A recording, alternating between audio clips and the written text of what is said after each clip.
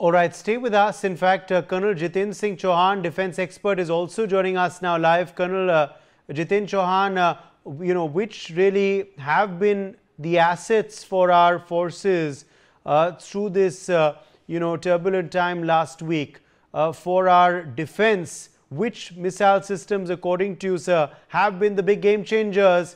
What do you make of this strategy that we adopted last week during Operation Sindoor and, of course, the fallout from the Pakistani side? I may not want to go about the technicality and which of the missiles has been used in what range and deployment. I think this is not time for this thing. This we can discuss after subsequently. However, the game changer, I can say, is the integration of all three forces were totally game changer.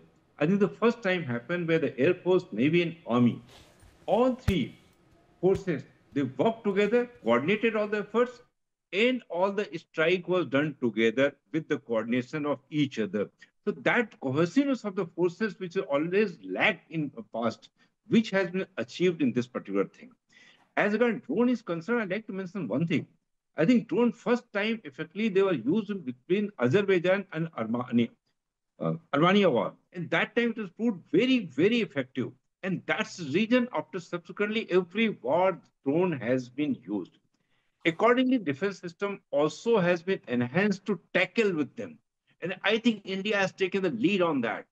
As when they came, India just started working on that. And if you see last few years, India was working on the air defense system. And accordingly, they acquired and produced their own integrated defense system, and all were integrated together. So they were not working in isolation. That's the main thing, which is, I think this war has proved this thing. So that's the main thing I think India has done very great job. And that is more important was the coordination between all three forces. If you see Navy, Air Force, and Army, all three work jointly together. That is, I think, biggest achievement what this war has achieved. Absolutely. My thanks to our guests for joining us with your perspectives on that big story. Let's get our viewers now some latest visuals which are coming in from the Baghdiyar Dam.